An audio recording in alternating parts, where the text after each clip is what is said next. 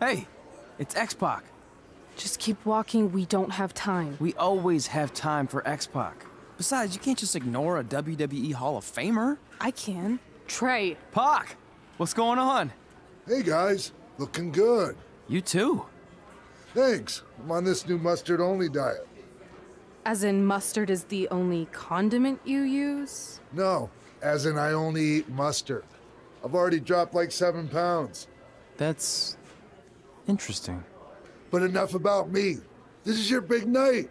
I swear it was just like yesterday when I first saw you two on the indie scene. Yeah, at that point we were only a couple years in. And I was about 30 years in. But I could still go today if I had to. I'm telling you, this diet's legit. I guess you could say you can cut the mustard, huh? Anyway, we wouldn't be here today if it wasn't for you. So, thanks. I'm sure you'd have been fine with it without my help. Trey, I don't think I can say the same for you. You were kind of the drizzling craps back then, no offense. No, it's true. And I wasn't just a drizzle. I was more like a torrential downpour of crap. Red was always ahead of me from the moment we started training. You can use this credit card for whatever you need, but we keep the reward points. I'm about 10,000 short of a free trip to someplace warm, and you're gonna help me get there. Deal? Got it. We are gonna miss you so much. When did you get there? I just had to be close to you one more time. It feels like yesterday we got that call. There was a boy in Denver who was ready to be adopted, and now you're all grown up and going off to college. I just can't believe it. I know. It's hard for me to believe, too. We'll come visit soon, okay? No, don't. I mean, a big part of college is learning independence, and if you're visiting all the time, then I'll never be able to do that. Just be smart about the credit card, okay? Like, if there's a big keg party, put it all on the card and have everyone pay you back in cash. That way, I'll be headed for that free beach trip in no time. Hey, maybe we could go on spring break together. Frank? I have to go. Okay, drive safe. This is the part where you get out of the car. Right. Call us when you get to school. We love you, Denver! Do you believe this? We're finally doing it. Our very first list item. Train at the dungeon. Are you excited as I am? I don't think that's possible, considering you've already had 3 energy drinks before we've even left town. But this is gonna be cool. I know. Think about how many top superstars came through Calgary. The Hearts, Edge, Jake the Snake Roberts, Rowdy Roddy Piper, and we're next. Let's not get ahead of ourselves. We have a long way to go before we can be mentioned in the same sentence as those legends. Everyone has to start somewhere though, right? And the dungeon is a great place to start. I still can't believe your parents were okay with all this. What happened to them wanting you to go to college? They changed their minds. Just like that? Just like that. Huh. Well, that's good. Hey, pull over real quick. Bathroom break already? No, I want to show you something. See that sign? Our faces are going to be on it someday. You really think we can become more famous than the inventor of the paper toilet seat cover? He put a lot of butts in seats. And when we make it to WWE, so will we.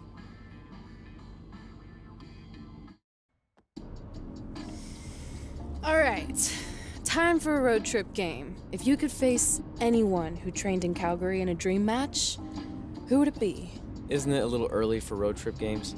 We still have like 2,000 miles to go. Come on, I'll get you started with some options.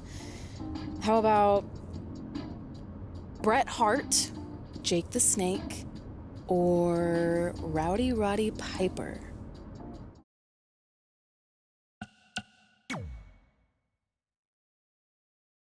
That would be so cool to face a legend like that. Could you imagine?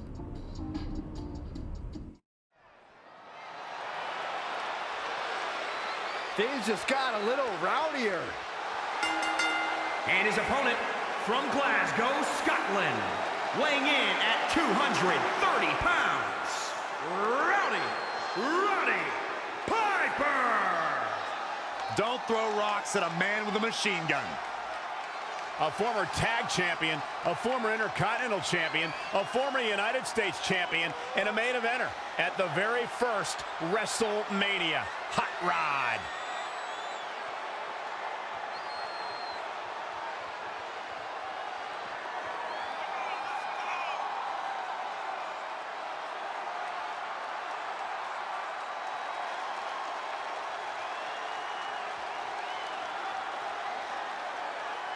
Yeah, the unmistakable, hot-tempered personality, fiery, volatile style inside the ring. Byron, Hot Rod pretty much summed up your and I relationship in one phrase. Don't throw rocks at a man that's got a machine gun. So you know when you're on a long drive to the next town and to pass the time, you start coming up with dream match scenarios? Well, these two facing each other is exactly that. These are certainly two of the top names to ever pass through the Great White North. When I'm on a long drive, I'm mostly just thinking about how grateful I am to be Byron free at the time. You know you miss me. Not a chance.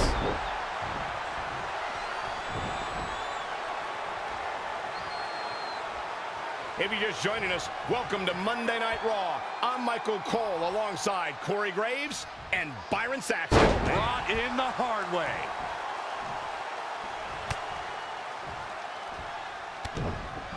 DDT!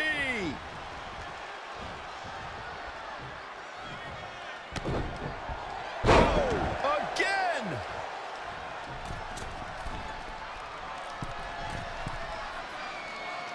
Bang! Are you kidding me? He's getting a little battered now. He planned for this and could still rally.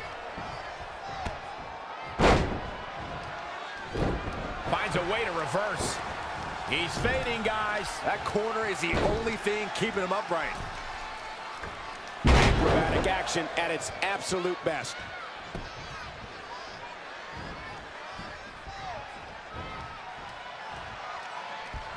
Ooh, what impact. Great agility. His offense is on point right now. He can turn up the heat at will, it seems. Oof.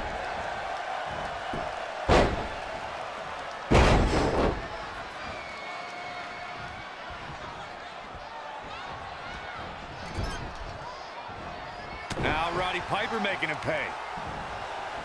Wow, what a sequence. DDT!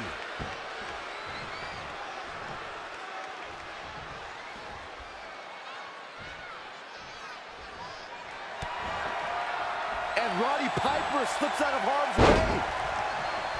Shoulders down. Plenty of fight left. Still seems a little early.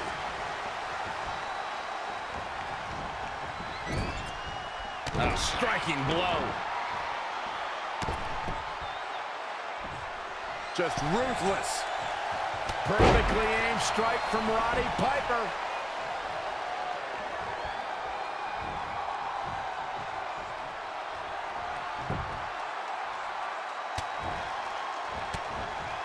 He's one step ahead there. Great technical know-how on display.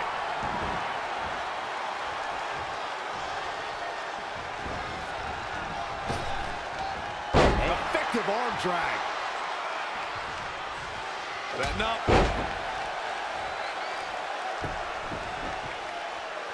Oh no, this isn't going to end well.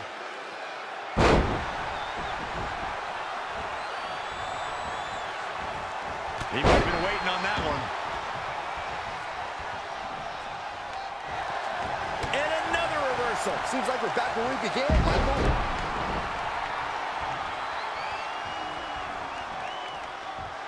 Oh, could this be it? There we go! Close the book on this one. Roddy Piper's chances just went from bad to worse. With all the damage done, you have to wonder how much more it'll take.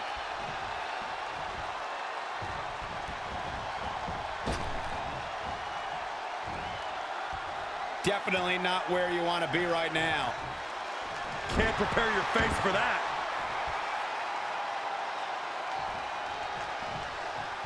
Oh, saw it coming. Sent to the outside. Drop kick hits the mark. I don't know what he has planned out here, but he must be mindful of the referee's count.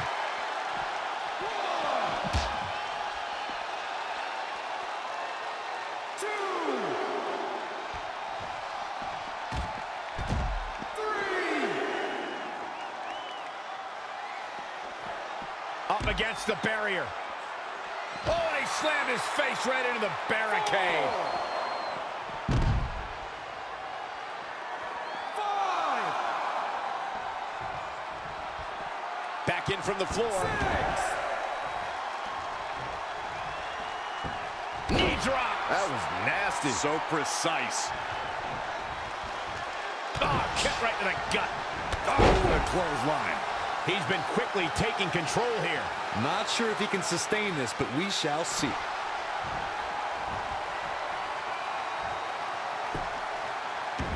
And now looking to get it locked in. He's just about there.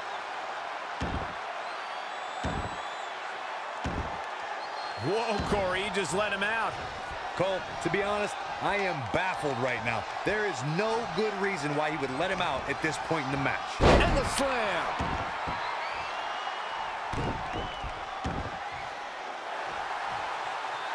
Uh-oh. Oh, look at this. Locked in. Submission move here. He's got it locked in deep now. Going for something else, it seems. I suspect he knows something that we don't, Cole. Why else would he just let him out of that hole? Go slam! Everyone is on their feet in this building. Absolutely showing the respect for all the exertion. The singles match has come to an end. Wow. Let's look back on the action from the last match. That's the kind of match that makes me proud to be here at ringside. Action from the opening bell and a finish people won't soon forget. I remember this part very well.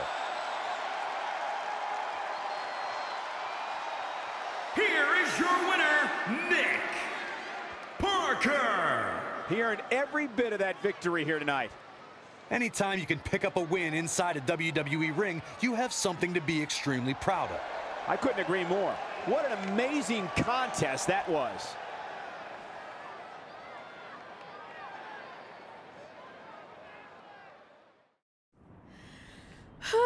This is it. The home of the famous dungeon. I swear, I can almost hear the wrestlers of the past groaning in pain. That's my stomach. For the past 2 days, I've had nothing but moose jerky, maple puffs, and poutine. Yikes.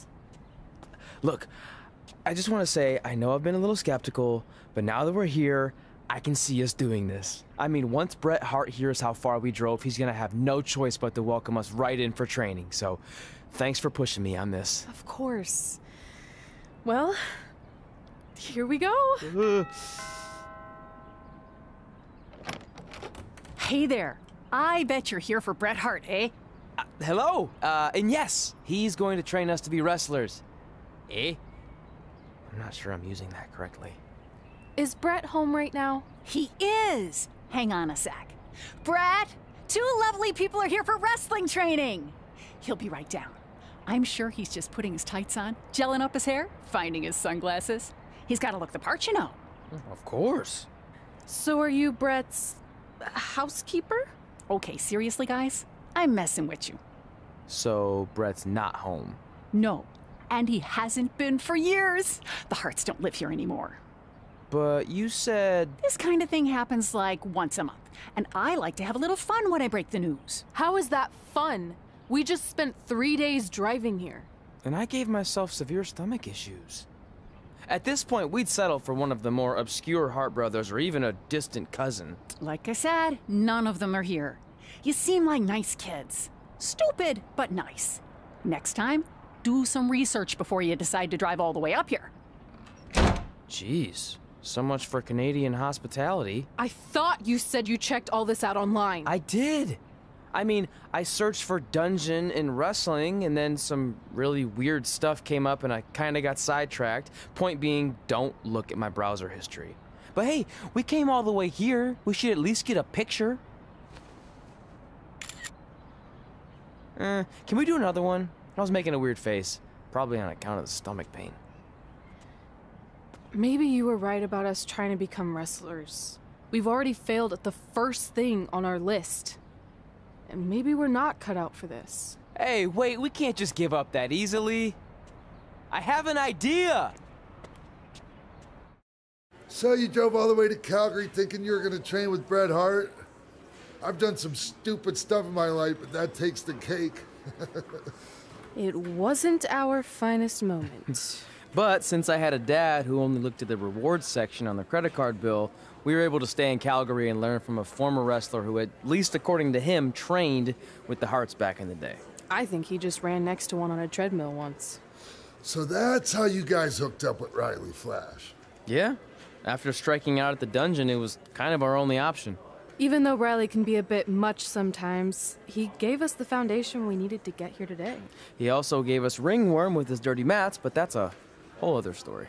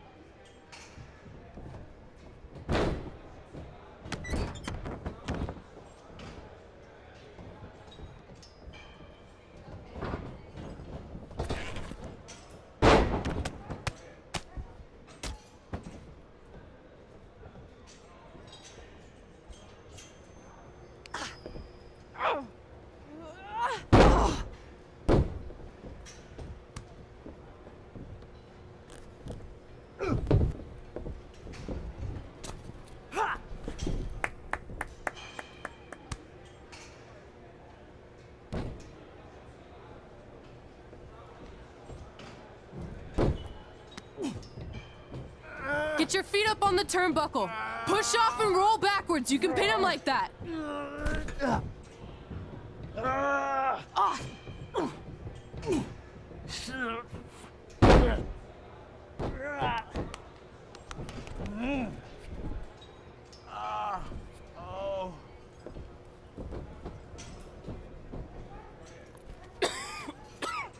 It's all right.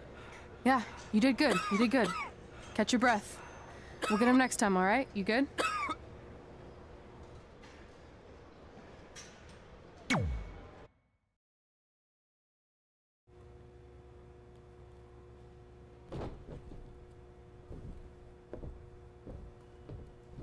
Guys, come here. We need to talk.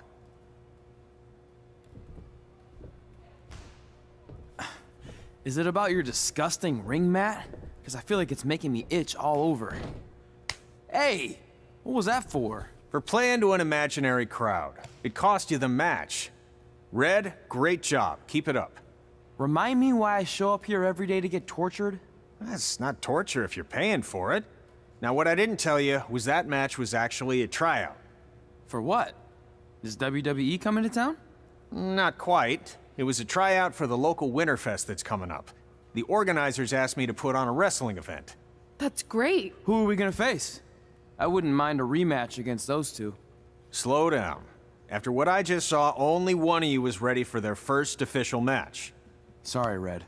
You'll get your chance soon. Red's the one who's ready, not you, doughhead. What? When it comes to in-ring ability, Red's got you beat by a kilometer. Isn't that less than a mile? Oh, thanks for the conversion, Albert Asswipe.